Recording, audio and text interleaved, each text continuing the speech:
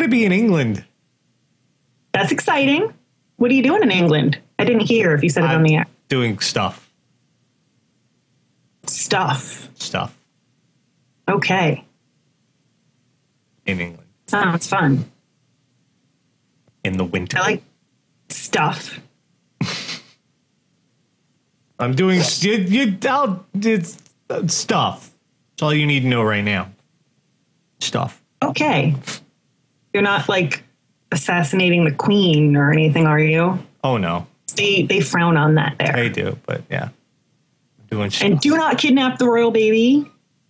They frown on that. Yeah, they have one of those, don't they? And they're pretty protective of it.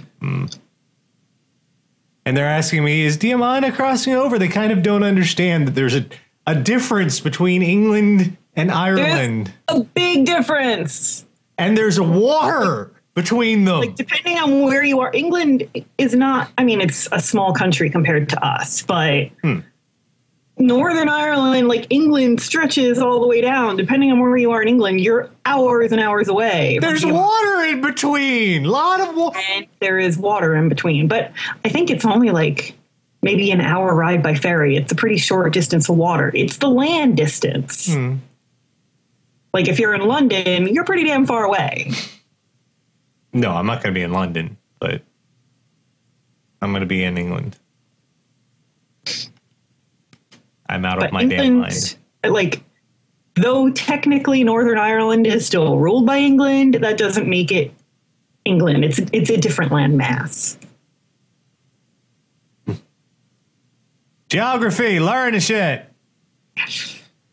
All right. Ireland is the one that looks like a leprechaun's head. You never noticed that? I never thought of it that way. Ireland is shaped like a leprechaun's profile. He's got a beard and a pointy nose and a little hat. I'll have to go look. So are we ready to take on the nonsense this week? Let's take on the nonsense. Let's be thankful for the nonsense because it's Thanksgiving.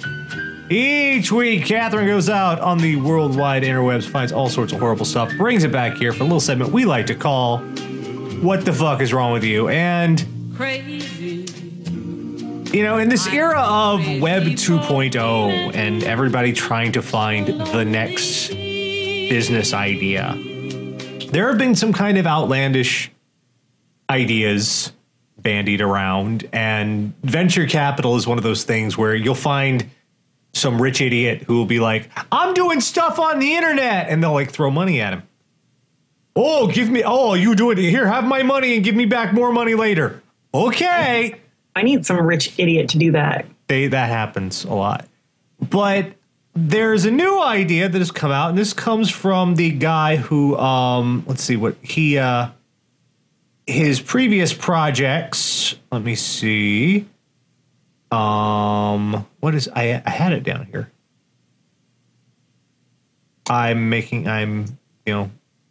Well, he's done other stuff on the internet that's made him money. Beats for Real. That was his previous project. And it made him money. So here's his new project. And I don't think this is one of those, I don't think you thought this one all the way through, bucko. It's called Love Room. And it will allow screwed up shot on the air. Whoops. iFix. There we go. iFix. Hee hee. Live, everybody. Love Room. It's going to match attractive people with free rooms to stay in. What? What happens is, if you have a room that you would like to allow someone to stay in, you can offer it to attractive people to stay in for that night. On the basis of that they are attractive. And that's all. And there's nothing else involved. And what could possibly go wrong? So you're using your looks as rent? Yes, that's the idea. You are going to, because you are an attractive person, stay in a complete stranger's house who is letting you stay there just based on the fact that you're attractive and not expecting any other things in return for letting you stay there. What could possibly go wrong with this plan? I feel like there's going to be a lot of cameras in these rooms. Oh, that's the gentlest what could possibly go wrong. It's Love Room hit headlines when it was a mere twinkle in Borsiangra's eye. This comes from Josh Bocanegra. Bocanegra. There we go. Josh Bocanegra. I think it means Boca. Doesn't it? It means black mouth. Josh Blackmouth. Presented as a way for attractive people to get free rooms for the night, the Airbnb for anyone looking for a good time. It began as a launching soon page featuring a sultry-looking female lying on a bed with a come-hither stare, as evidenced there.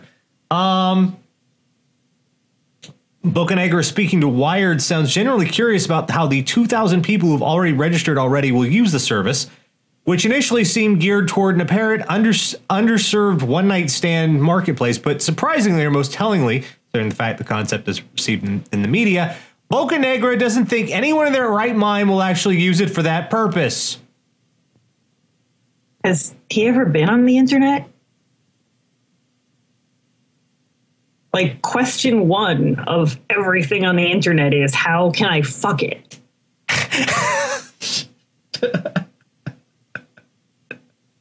Google, how can I fuck it?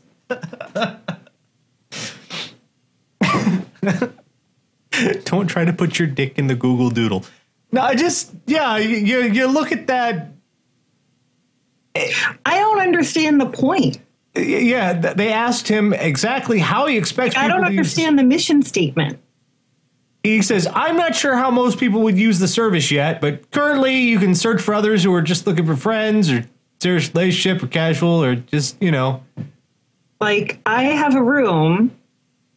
I could rent that room for money, or I could give it to you for free because you're hot. And who determines who's attractive enough to get a free room? Yeah, I know, right? Like, on what scale are we judging?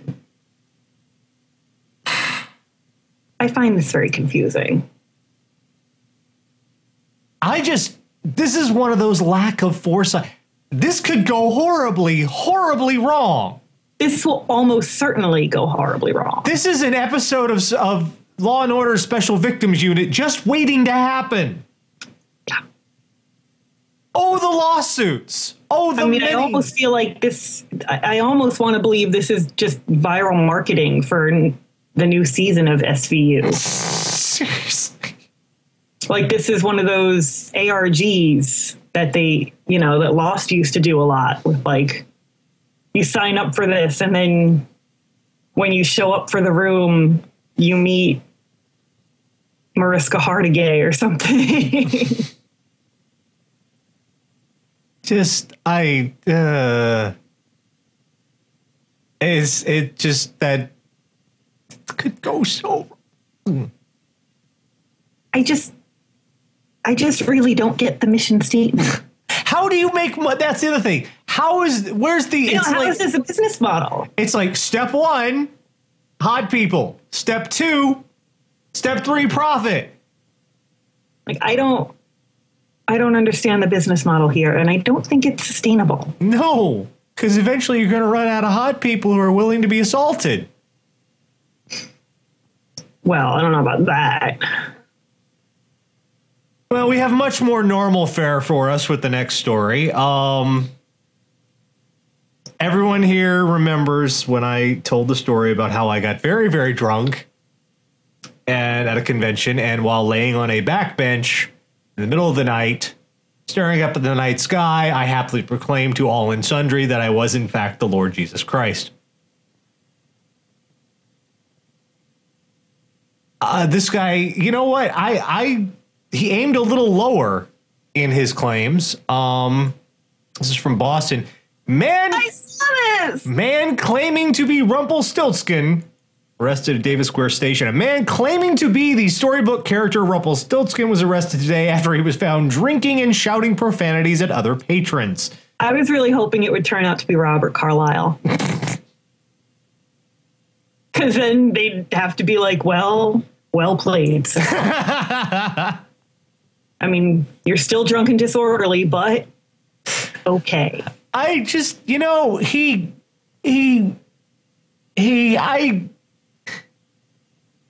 I can't say I haven't understood, but why Rumpelstiltskin? That's my question. Yeah, like of all the characters, why that one? Why all the, don't make me, you cut your finger on a fucking spittle, bitch. I will do this shit to you.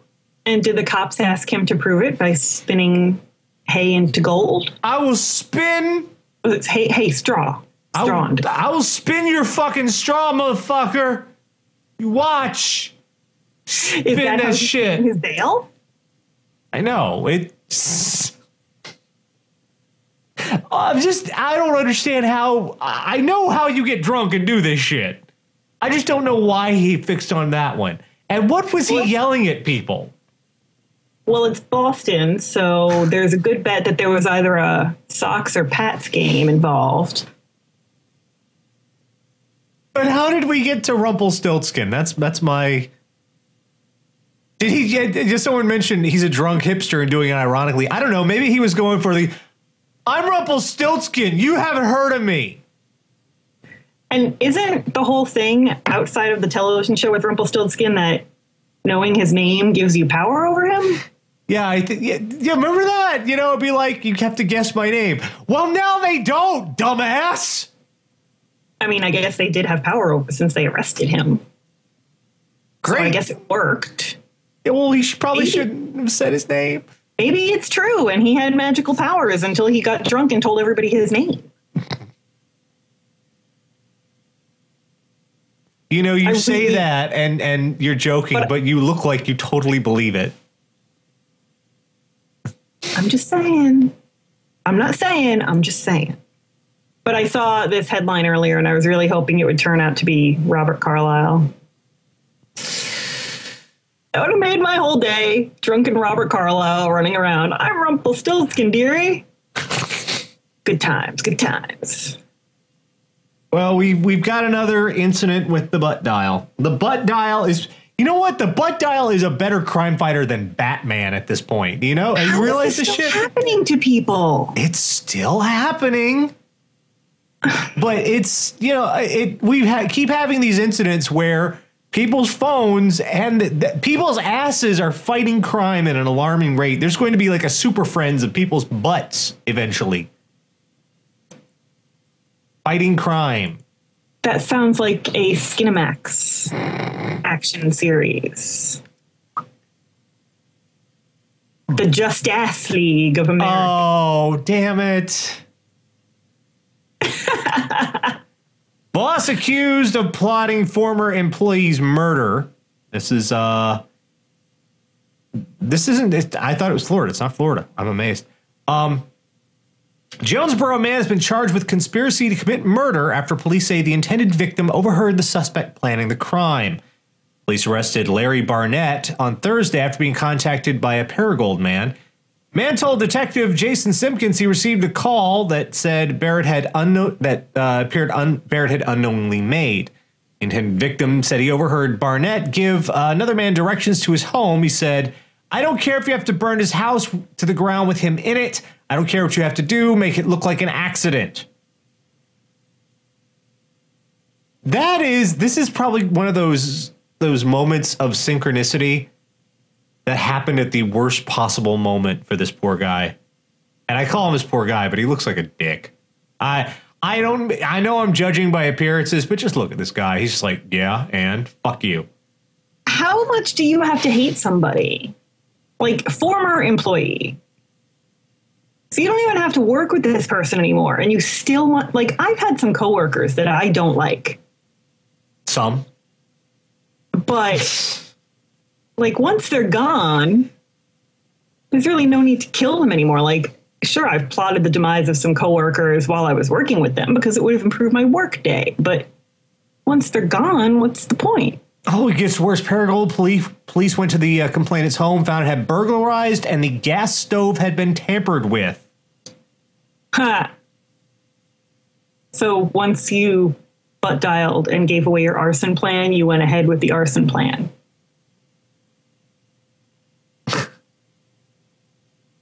Maybe go with the different, make it look like an accident then.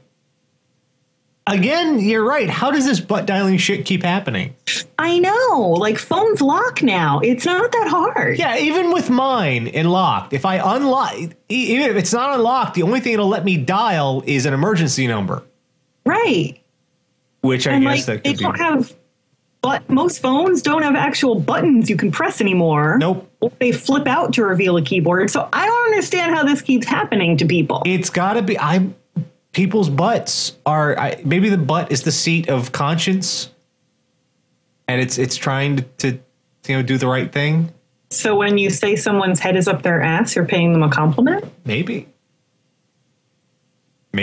just this guy's ass was more. It's trying to. Oh God, I gotta save this guy. Maybe the ass is the home of the soul. The battle for the soul will be fought in the ass. Well, you guys get bad weather in the winter all the time. You guys get seriously. We're supposed to have a nor'easter coming just in time for Thanksgiving. Yeah, you get those seriously heavy snowfalls, and when that happens, have the folks around there adapted to driving in the bad weather? God, no. Okay. Connecticutians, like magic water, like rain scares the crap out of these people. I don't understand it. Like magic water falls from sky. We've got to slam on the brakes and drive 20 miles an hour in the left lane of the highway. I don't understand what's wrong with these people. It's like they've never seen weather before. And I'm like, you know what? You live in New England. Fucking adapt.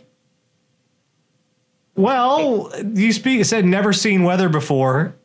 I guess that does kind of actually apply to these people. Hundreds of crashes as Las Vegas gets rain. Does it not rain in Las Vegas? It's the desert. Authorities in Las Vegas have responded to hundreds of car accidents after a storm system dropped an inch of rain over southern, not 10 inches, not 5, 1 inch of rain. Nixon said most of the crashes have involved just one car. Many are due to hydroplaning, which is when a driver loses steering and brake control because a layer of water between the tires and the road. Some motorists use used to bone dry roads, forget they need to change their driving habits when a storm rolls in. He said most of them were caused by hydroplaning. What about the ones that weren't? Because we're talking hundreds here. You know what? I can see this in a place in like the desert, though, when they're not used to driving in the rain. Here, like, I drive 40 minutes to work, and I drive on a highway that's basically like the Northeast equivalent of the fucking Wild West. Like, it's like the fucking Autobahn. There's no rules. Maybe once a month there's a couple of state troopers pulling people over. It's either like crack down and there's a state trooper every 3 feet pulling people over, or it's the fucking Wild West and there's no law. And it's covered in potholes, and everybody, like, I drive a Buick Yacht and I do 90 on this highway in my 2002 Buick fucking tank. Like, this highway is no man's land. But weather happens, every 5 feet there's a fucking accident. These people just cannot fucking hang. But I kind of assume it's more than an inch. No. I'm telling you, Connecticut, it drizzles and these bitches panic. I've never seen anything like it. And I mean, granted, I learned to drive on Long Island where it's, there's no such thing as defensive driving because the best defense is a good offense, always.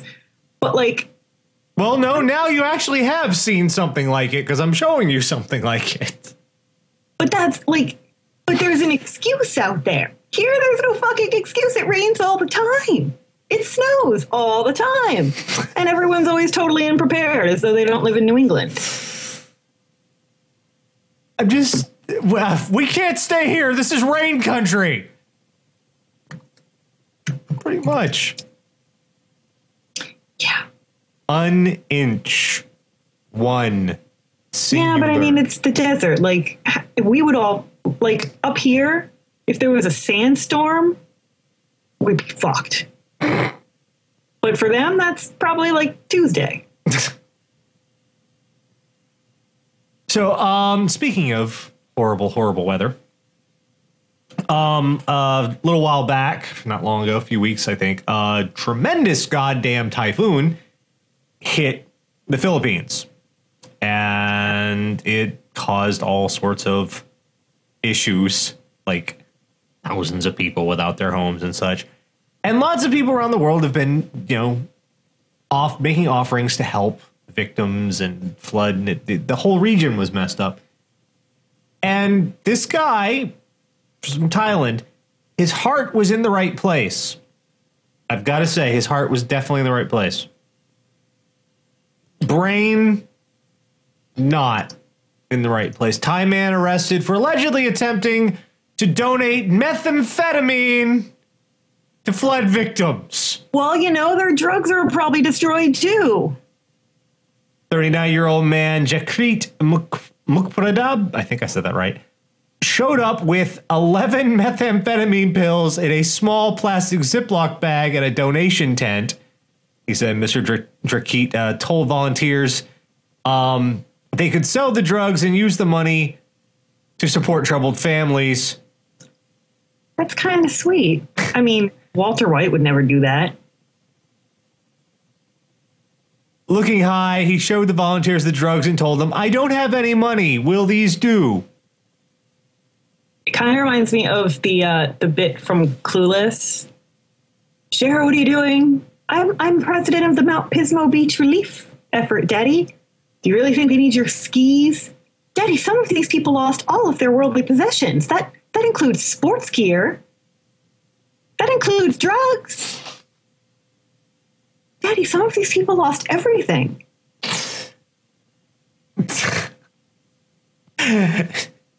I am the one who donates. Funny.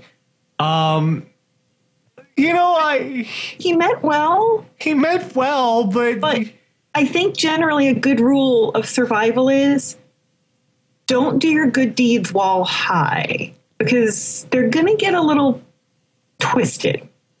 And even worse, it's not like, if it was like something like marijuana, which chills you out, I could even understand, because if you lose all your shit, you might need chilling out, yeah.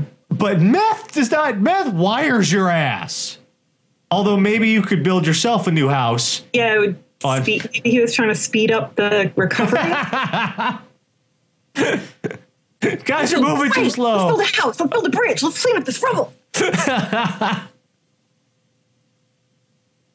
Just, make your philanthropic decisions sober. I think that's for the best for everybody. Yes. Yeah, because, when you make them, that's definitely one of those, bless your heart. You're going to jail, but bless your heart. But I mean, that's a really good guy, because there's not a lot of addicts, as I understand it, that would give away their stash. This is true. Like, hardcore addicts, they're not giving up their stash. Yeah, it's sweet, I guess. It's not very smart, but it's nice. Speaking of not very smart, there are things I'd love to have in my life that I just cannot afford.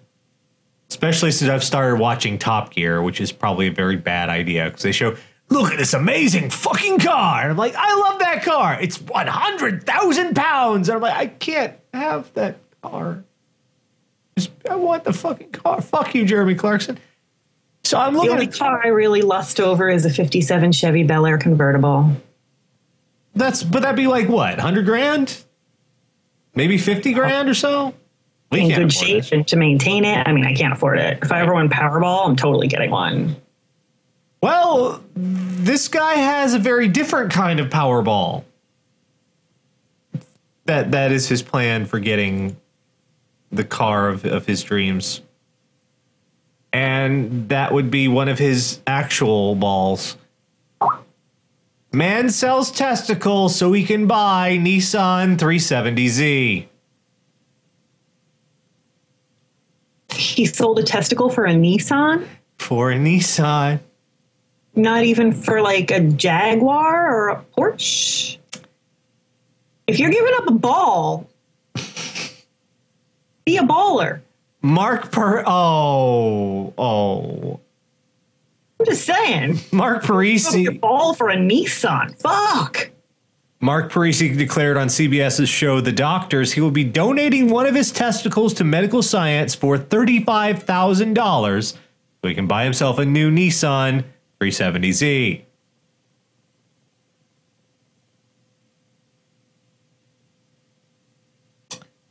$35,000. That's it?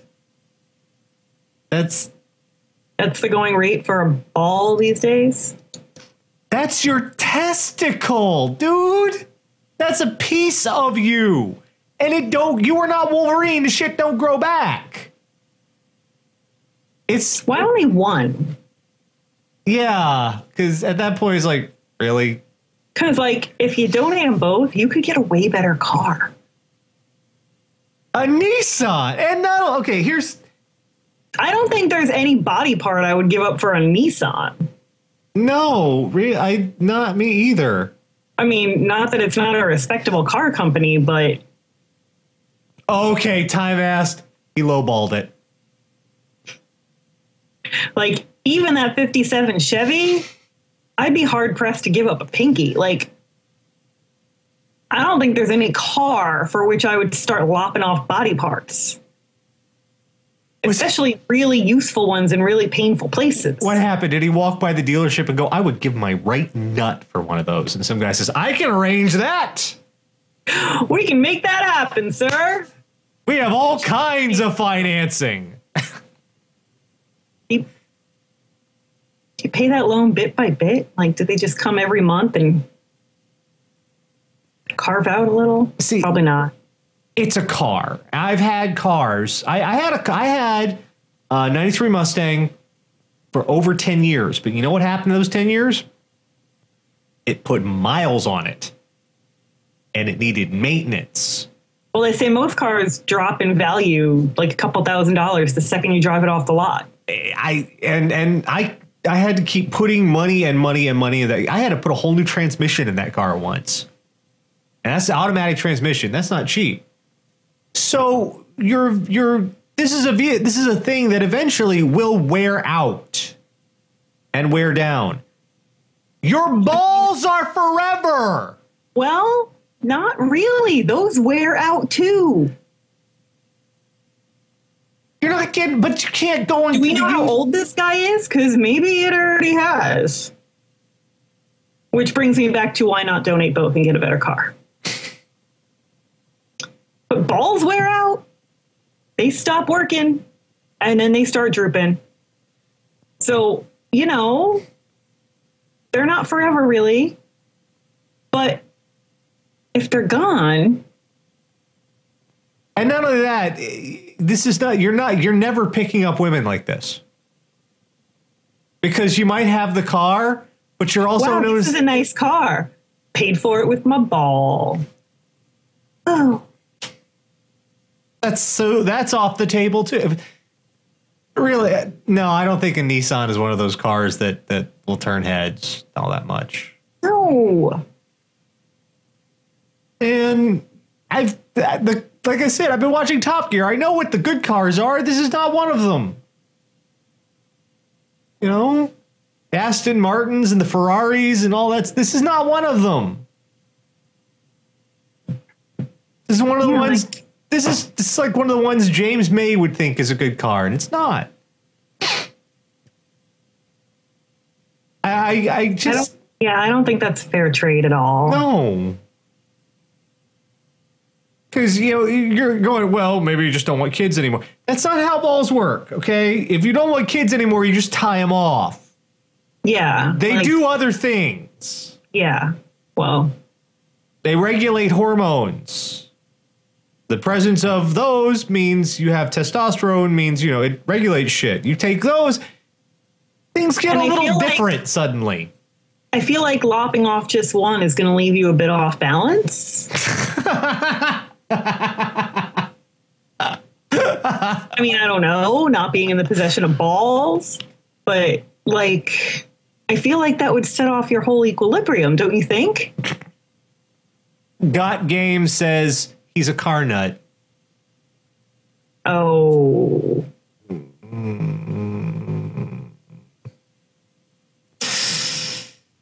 But don't you think, like, you'd walk different, and like your whole center of gravity down there is different now. Everything's asymmetrical. Apofisu says, the only part I'd sell is my nipples. Men don't need those. But those would be painful to cut off. Yeah, it's... Like, you got to think in terms of not only are you using it, but how much will it hurt when they lop it off? Well, I think they at least give him anesthetic first. It's not like they're like, okay, put him up here on the carving board. I think they're knocking him out first. You're still going to have a wound there for a while, and it's going to hurt like a motherfucker. Oh, and okay, people in the channel are pointing out. So, is it completely paid off? Because otherwise, we're talking about a Repo Man. Do they come for the other ball? Yeah. I think the first thing we learned this week is take out a loan, not your scrotum. That's more... Because you only get one set of testicles. You'll have many cars in your lifetime, but only 2 balls. That's all you got. Most of what is on your person... That's all you get. You only get one. You only get one shot at that. Yeah, you don't We are not starfish. It's not growing back. We've learned that just because you had one good internet idea doesn't mean any idea you have is a good internet idea. Especially when it could lead to some really awful sexual assault shit. Yeah, and if you think that's not going to happen, you're either naive or on some really good drugs. Because you know that Airbnb service, right? Where people will set up their own houses to be, they'll let other people stay in their houses for money. Yeah. And then what happened? People did that for Obama's first inaugural because all the hotels booked up. And then you know what happens? Complete random strangers come in and destroy your fucking house. Like you knew was gonna fucking happen. Yeah. Like, you can't really trust people. No, you can't. Not unless they have some reason, like monetary. Not unless you can punish them somehow. And yeah. We've learned that if you are going to get drunk and claim to be some sort of thing, aim high. Because this Rumpels, did you have like an inferiority complex or something? Maybe I'm Rumpelstiltskin at best. I don't know. Well, you know, a good lie doesn't push too far. He was going for the plausibility factor on that. Right, like he didn't claim to be Prince Charming. Rumpelstiltskin. Why not? Maybe he had parents with a really fucked up sense of humor, and that's actually his name. Rumpelstiltskin Wilson.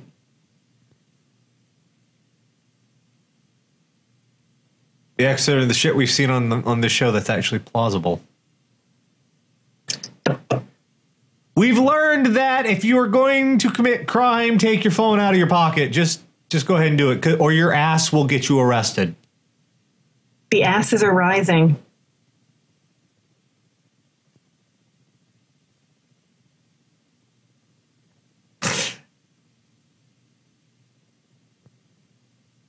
The Justice League of America. I don't say on the case. The more you say it, the worse it gets. You can picture that movie. We've learned that if you dump a little water on people, they lose their fucking mind. Magic waterfall from sky. Everything go to hell. See, I can even understand. I live in Charleston, and if it snows here at all, not even if it sticks, if it snows here at all, we panic. We fucking close the schools and the stores, and we call in the National Guard. Oh, no, we don't do that. Like when I still worked in the mall, when I was still at Sephora, the day after Christmas, a couple years ago, there was an enormous blizzard. Ridiculous, horrible blizzard. And like so bad, the governor shut down the roads. Said only emergency personnel are allowed to be on roads. Mall was open. I was working because you might have a life or death need to return a lip gloss that you got for Christmas. And I need to be there to take back that lip gloss and sell you a new lip gloss. And there were people shopping. There were people in making their fucking returns. And I'm like, this could wait for tomorrow. Mm-hmm. And finally, we learned just because your motives are good, that doesn't excuse you from doing something really stupid. Do your good deeds sober. Yeah. Don't think. Yeah. Let the shit wear off before you decide if your plan is feasible or not. Because otherwise, this is how bad Hollywood comedy scripts begin. Yeah. And you're not Seth Rogen. Actually, it's probably a good thing, though.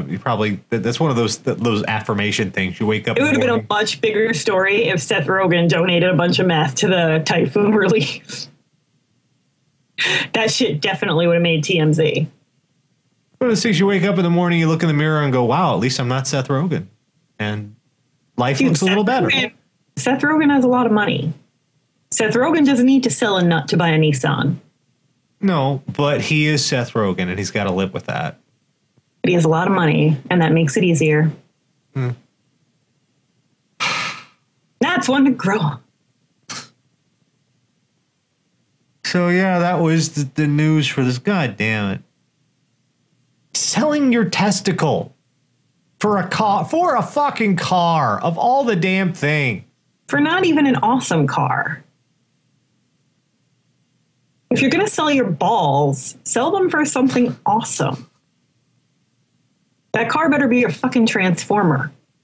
Then I'd be all about it. Like, oh, yeah, it's Nissan, but it turns into a goddamn robot. No, this one. Which one you want, left or right? Let's do this. But this one doesn't turn into a robot. It just turns into a car that doesn't work eventually. Yeah. You get a car that stops working and you only have one testicle. And yeah, real good investment there, Chuckles. Man, that's like the ultimate midlife crisis, isn't it? Like, damn, most dudes have a midlife crisis and they just buy a car.